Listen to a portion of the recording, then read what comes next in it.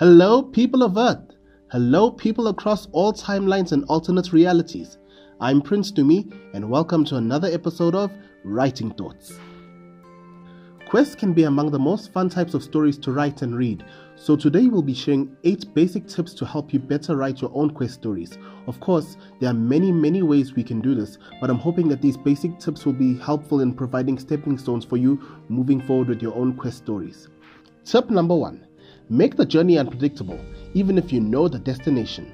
In C.S. Lewis's The Horse and His Boy, Shasta and Bree were fleeing Calamine in order to start new lives in Narnia. But along their journey, they unexpectedly ran into 2 companions headed in the same direction. On top of that, they discovered that the Calamine prince was even intending to invade Narnia and Archenland in secret. On top of that, Shasta even discovered that he was actually the long-lost prince of Archenland. A simple story of a boy running away from an abusive father to live in a magical land where he could be free escalated into a war story with the fates of 2 kingdoms on the line. Another example is found in Attack on Titan. Since season 1, all the scouts wanted to do was reach Eren Yeager's basement in his old hometown and discover the secrets there about the Titans in order to get a leg up on them and win the war against them. But along their journey, they ran into all sorts of unexpected obstacles, like the female Titan appearing and attacking scouts left and right, slaughtering them without a second thought, showing abilities and skills and intelligence that other Titans just don't have. On top of that, a whole town of people was turned into Titans that could even run around and roam at night, showing abilities that other Titans don't have, and providing a new obstacle and new challenges and getting more soldiers killed. And as if that wasn't enough, they even had to deal with more soldiers among their ranks being Titans, showing up unexpectedly, causing more trouble for them, and 2 of them even being the 2 Titans who kicked down the walls that led the Titans into their land in the first place. Tip number 2. Use side quests to assist and add to the main quest rather than distract from it. Some books are a lot like Skyrim. They're filled with a bunch of side quests that are fun in theory but have nothing to do with the main quest, so they end up messing up the flow, focus, and even the momentum of your story rather than adding to it. You always want your side quests to add to the main one. In Rick Riordan's The Lightning Thief, Percy, Annabeth, and Grover find themselves without money, food, or way to continue on their quest, so Ares, the god of war, picks that exact moment to show up, feed them, and provide them with supplies, information, and transport to continue on their journey, provided that they go on a quick side quest for him first. This side quest was not only made useful in moving the main quest along, but it also helps Percy get a better handle on his powers, established Annabeth's fear of spiders, and even helped set up Ares as the final boss Percy would face in an epic god versus demigod fight at the end of the journey. Tip number 3. Challenge your characters with their worst fears. This is a great way to increase tension for both the readers and the characters. As I mentioned in my previous tip, Annabeth Chase is deadly afraid of spiders. In many of the Percy Jackson books that we've seen her in, Annabeth is usually ready to face any challenge no matter how dangerous or frightening it is. She stabbed a Cyclops in the foot when she was 7 years old, she easily swung across monkey bars that was hanging over a wide endless chasm when she was only 14 years old, and she's faced many types of monsters in combat. But when it came to spiders, she always flipped out and she was always completely useless anytime they were around. She lost her mind, she lost her cool, she lost her resolve, and she ended up needing others to fill in the gaps for her, and she ended up needing others to end up taking the weight and to end up taking the reins and to end up getting her out of that situation so that she could be useful again. So with the knowledge that Annabeth was so afraid of spiders, it was a really big deal in the Mark of Athena when she had to face off against Arachne, the mother of spiders herself, without any backup, without any useful weapons, and with her leg being broken.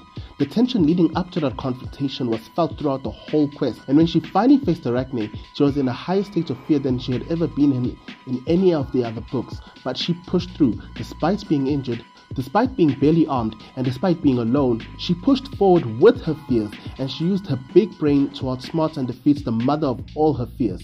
When Arachne was finally defeated, it was a relief not only for Annabeth, but also for the reader, because you felt so proud of her in that moment for facing her biggest fear and winning. Tip number 4. Use the moments between perilous adventures to bond the characters closer to each other and the reader. One of my favorite examples of this is in The Lightning Thief, when Percy, Annabeth and Grover snuck onto a truck courtesy of their side quest with Ares. This was the first time in the whole story that Percy and Annabeth properly spoke with one another without bickering. This was the first time we learned anything about her past and they truly became friends. Before, she had gone on this quest simply to test her own skills and see if she was worth anything as a hero. Now, she was willing to fight by his side no matter how the quest concluded. And as a bonus, we even got to learn why she freaked out so much around spiders in the first place. Tip number 5. Let the heroes face difficult decisions. These are the decisions that can test the hero's resolve. The difference and context of each decision will reveal something about the hero's character, forcing them to make sacrifices or even face temptations or deal with pressures that they're not normally accustomed to. One example of this is in The Lightning Thief, when Percy Jackson had to choose between giving Zeus's lightning bolts to Hades and getting his mother back, or leaving his mother behind in the underworld and going back to Olympus to stop the civil war between the gods before it started. Another example is shown through the character of Aang in Avatar: The Last Airbender.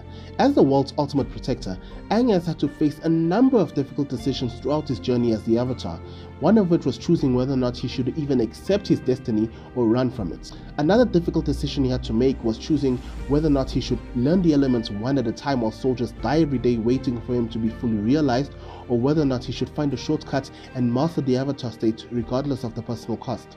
He's even had to choose whether or not he should kill the main antagonist as everyone wants him to, or whether or not he should hold on to his cultural identity, hold on to its doctrines that believing that all life is sacred, and find a different way of saving the day while keeping everybody, including his enemies, alive. Tip number 6. Let the journey change your characters. The greatest example of this is found in the amazing redemption arc of Prince Zuko. In the beginning of his journey to capture the Avatar to regain my honor, he was not only the antagonist, but he was also hot-headed, desperate for his father's love, conflicted, disrespectful, and could barely master even his firebending basics.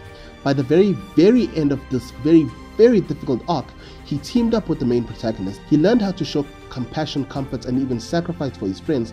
He faced his abuser, realizing that his father's love was not something for him to earn, and he had come to even know great humility. On top of that, he even got to learn the original way of firebending from actual dragons, and he even went toe-to-toe with his prodigy of a younger sister. Furthermore, he even developed the presence of mind to recognize that something was off with his sister's mental stability before their final showdown. Zuko's arc was really one of the greatest and most beautifully written redemption arcs ever. Tip number 7. Let the adventure teach the hero a lesson about themselves. In Rick Riordan's House of Hades book, Frank Zhang considered himself weak, unworthy, pathetic, and worthless so many times despite his bulky frame and his ability to shapeshift into animals. But in the times of crisis that he went through in his adventure, he learned that he was not only a great strategist, but he also learned that he was a leader and capable of making sacrifices that nobody else could make. He also learned how to shoulder his own weaknesses upon himself instead of expecting his girlfriend to shoulder them for him. Tip number 8. We're finally there. Don't undervalue the damsel in distress. Do not undervalue your damsel in distress. Damsels in distress provide some excellent stakes for your story. They show a character's worth to the story and their level of importance to the other characters. A normally calm and collected character might lose their mind and grow desperate if their spouse, family member, or best friend is taken away from them. And this will make your readers nervous because this character is normally never so unhinged and is never normally so nervous, and that means that they're more capable of making more mistakes. A character might face their worst fears to rescue the damsel in distress, and that can impress upon the reader just how important the character relationship is and cause them to even tensely cheer for the hero and to not give up and to keep pushing through, and that will provide great satisfaction when they come out triumphant.